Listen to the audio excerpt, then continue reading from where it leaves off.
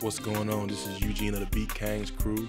In today's video, I'm going to be showing you some of the functionality of the AutoChop feature, one of our new features we added. And the AutoChop feature is in kit mode, so I'm going to select a new kit, and I'm going to set my cursor to pad 0C and go to my samples folder at the top and bring my sample in on that pad. And I'm going to go ahead and set the trigger mode to gate, so it'll just only play while I hold the pad. And let's take a listen to this sample.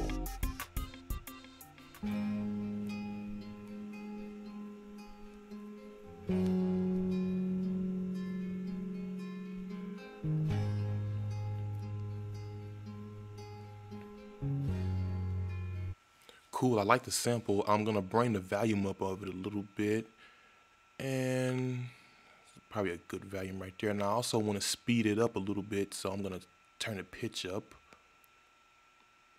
and it should be a little louder and a little faster.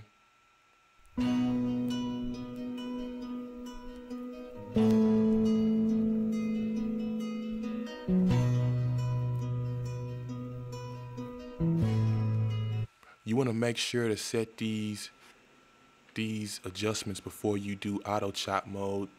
This way it will span all the adjustments to the other pads, and I'm going to show you how that will affect that here in a minute. But let's go ahead and scroll to the sample view, and in the sample view is where you can access the AutoChop feature. So I'm going to go ahead and select that, and as you see, we have a default setting with a sensitivity in the default. I'm just going to bring the sensitivity down a little bit, and it's a good setting. And I'm also going to bring the frequency up just a bit too, so I have a pretty good span of the transients. I'm going to go ahead and select OK. And this screen shows us how far our chops are spent across the pad. So as you can see, our first chop starts on bank 0, pad 0C, and it spans all the way up to 11B on bank 1. And here where we can adjust our chop and start points of our samples, but I think I'm good with this. I'm gonna go ahead and select complete. And as we see now, our pads all contain chops for the samples, and as you can see, all our adjustments, like our volume and pitch, stays the same. So I'm gonna scroll over to the sample view again, and here we can see how our chops correspond with the sample. So let's say I want to just take this sample and just spread it out a little bit more. I can just drag this green bar over, and let's take a listen. As you can see, it plays a little bit more now, so I like that a little bit better. So I'm going to go ahead and save this kit, and I'm going to call it sample.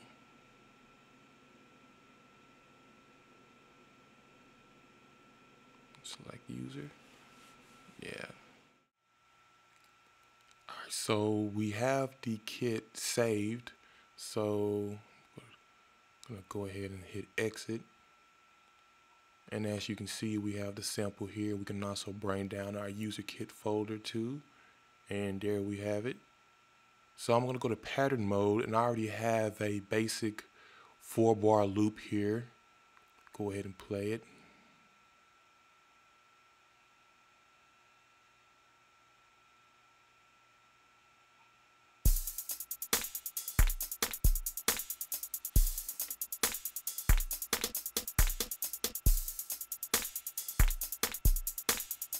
I'm going to go ahead and bring my sample into this track and just kind of demo it a little bit.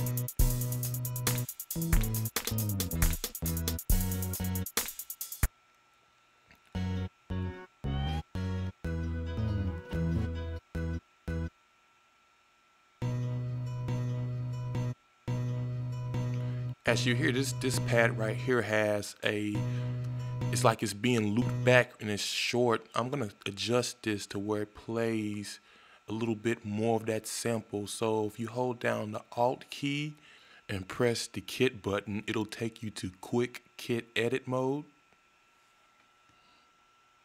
And I'm gonna scroll over to the sample view and press this pad, and you see it's a little close. I'm gonna spread that out a little bit. I'm gonna go ahead and save this, and we can exit back to our pattern, and I'm gonna take a listen to this pad now.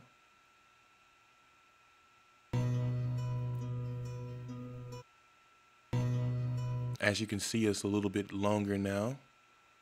So I'm gonna go ahead and play this song back. Use my MIDI controller to trigger the pads.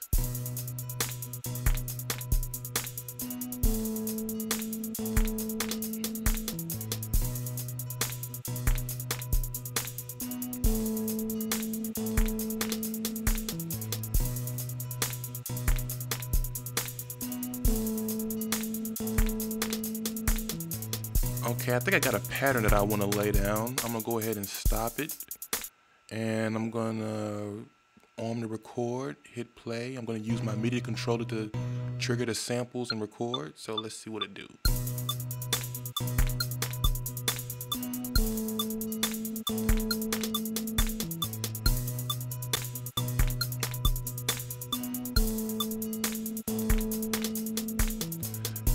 Now we have a pattern laid down with the sample, as you see here, and I want to do some adjustments. If I want to do that, then I can go back into quick kit edit mode, and we can do that by selecting the holding Alt on your keyboard and selecting kit, and this brings us into the quick kit edit mode. As you can see, the song is still playing. We can do some adjustments here, so I'm gonna hold down Shift and Control and speed it up a little bit. Let's see. I'm also going to adjust a little bit of the volume, bring it down a little bit. And I'm just going to bring that back to 3. That was a good setting. I like 3. You can also scroll over to the sample view, and you can adjust a pad on the fly, so I can bring this back. And as you hear, it's shortening that sample. Go ahead and bring it back. Go ahead and I'm gonna save what I have and exit back into pattern mode. And this concludes the AutoChop tutorial.